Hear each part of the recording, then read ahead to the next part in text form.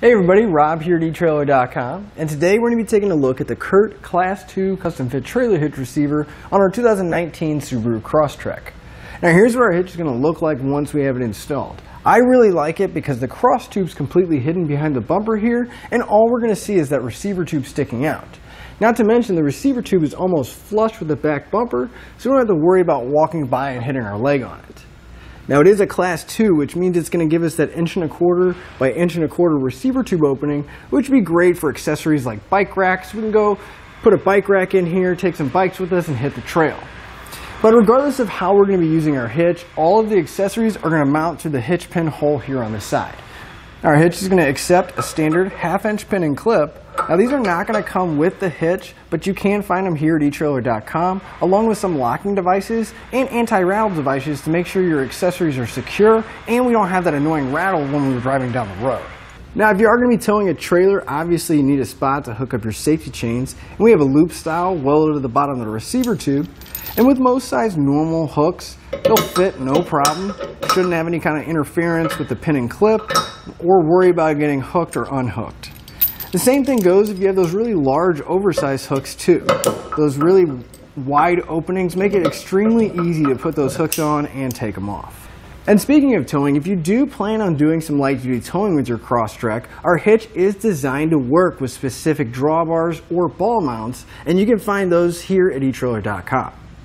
Now as far as the weight ratings go, our hitch is going to have a 350-pound tongue weight, and that's going to be the maximum downward pressure at the end of the receiver tube.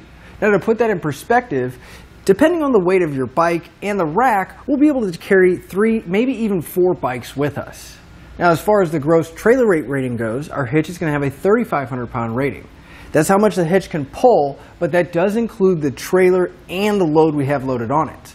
Now always keep in mind, those are the ratings of our hitch, so we do want to double check our Crosstrek's owner's manual and not exceed the manufacturer's rating. I'd like to give you a few measurements, and these are going to help you whenever you're looking for accessories for your new hitch, like a bike rack or even a cargo carrier. From the center of the hitch pin hole to the outermost edge of the bumper, it's going to be right about 2 1/4 inches. This measurement is going to help you when you're looking at folding accessories to make sure you can put them in the upright stored position and not make contact with the rear bumper. And from the ground to the inside top edge of the receiver tube opening is going to be right about 15½ inches. Now at that height, I'd recommend a bike rack or a cargo carrier with a raised shank. That way we get a little bit more ground clearance out of it, but at that height it shouldn't be a major concern. But now that we've seen our hitch and gone over some of the features, let's bring it in the shop so we can go through the installation process together. To begin our installation, we want to come to the back of our Subaru, and we're going to come right underneath the rear bumper. If we move to the outer edge, we can find the frame rail, and we're going to have to remove a few rubber plugs. So here in the frame rail, you'll see we have 3 rubber plugs. You can just take a flat blade screwdriver, something kind of sharp or flat, and we're just going to pry those plugs out. And you want to remove all 3 of these, and we'll move over to the other side of the frame and remove the 3 that are over there as well. Now the large hole in the frame towards the front of our Subaru, that's going to be our access hole. We need to get our hardware through there. But if we grab our spacer block, you can see it doesn't quite fit in there. And our carriage bolt barely fits as well. So we're going to need to enlarge this hole. Now you can use a file. I'm going to be using a step bit just to make the process a little bit faster. You do want to periodically stop and check to see if your hardware can fit, because we only want to enlarge it enough to get the hardware in.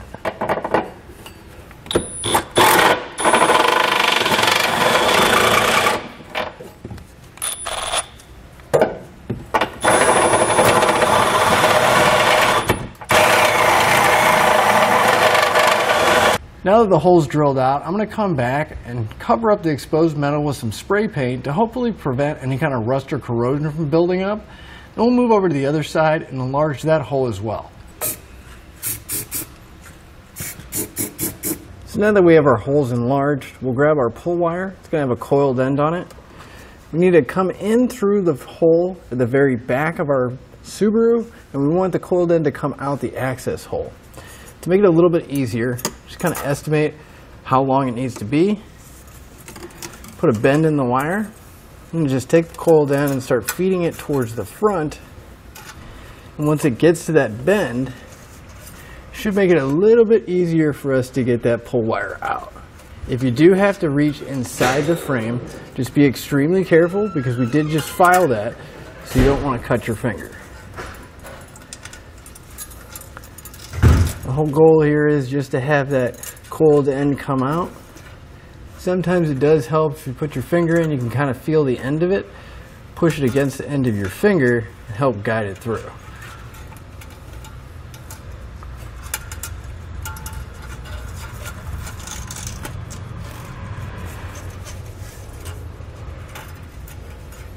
Once you have the coiled end through, you want to make sure the tail is still sticking out. So I'll put a bend in there as well real quick. Take our square hole spacer block. We're going to slide it over the end of our pull wire. Then we'll take a carriage bolt and thread it onto the end of the coil.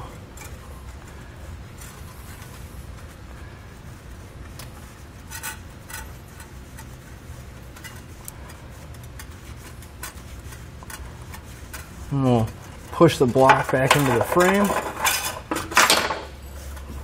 Then we'll push the bolt into the frame as well. Then you want to pull on the pull wire. You may have to jiggle it a little bit. But you want your bolt to come through.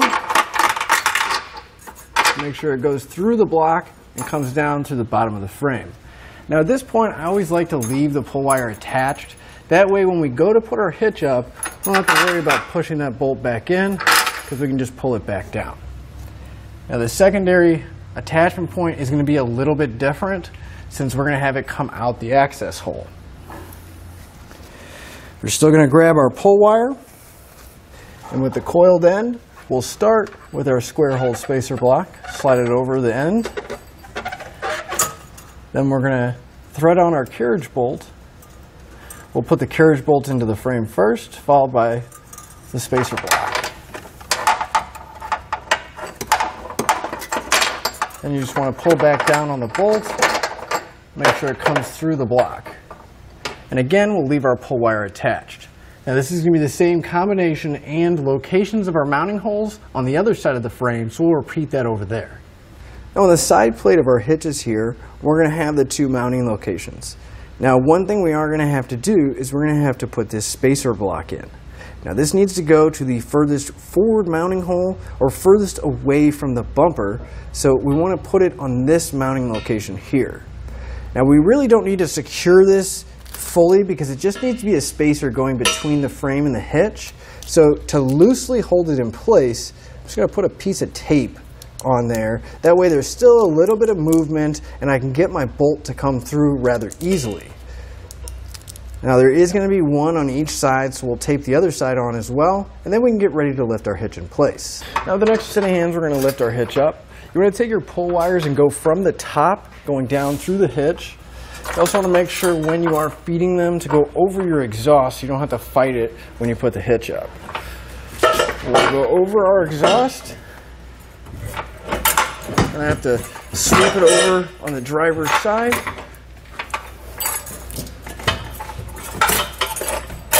I'm going to pull the excess slack down.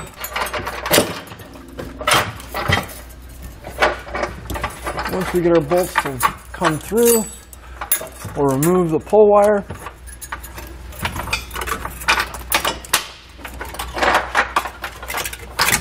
Again, be careful not to push those bolts back up into the frame. Then we'll grab one of the flange nuts out of our kit. We'll get it started, one on each side at least. That way the hitch will support itself and we can put the rest of the flange nuts in place on the other hardware. Now that all the hardware is in place, I'm going to come back with a 3/4 inch socket and tighten up all those flange nuts.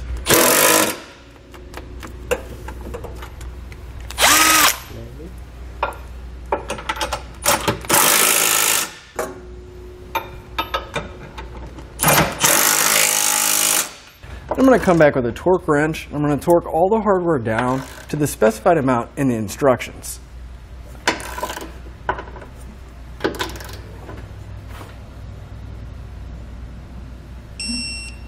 You want to make sure you go back and repeat that for all your remaining hardware.